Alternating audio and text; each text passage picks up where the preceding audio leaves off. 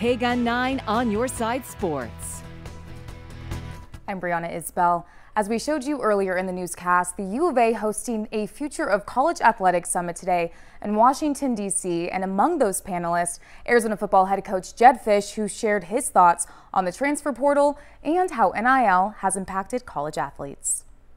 Arizona football head coach Jedd Fisch, along with several other prominent leaders and changemakers in college athletics, weighed in on a topic that has caused one of the biggest disruptors for coaches and programs in college history. It's called the Future of College Athletics, our summit. The panel's main topic of conversation, navigating and discussing the unintended consequences that college athletics have seen in result of the transfer portal. All of us coaches are probably responsible in a way, because we have a situation where if this guy doesn't develop fast enough, let's go find someone else, because coaches are on timeline and coaches are on very short timelines. Fisch says one of the unintended consequences of short-term contracts for college coaches results in a sense of urgency that tends to lead programs to do whatever it takes to get good and get good quick. When we arrived at Arizona, it was in a tough situation, and we felt like we had to get some players in the program that knew how to win, some players in the program that could help you win, and then do everything we could to recruit. Fisch went on to say how in return, this process has made it even more difficult for developing players to receive proper coaching. How do you get better quick? Well, let's look in the portal. Why do we want to develop players if we can go get a player?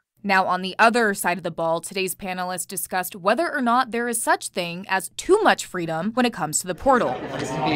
That's where NIL comes in. Now with NIL, unfortunately, it's turned into bidding wars rather than transfer portal.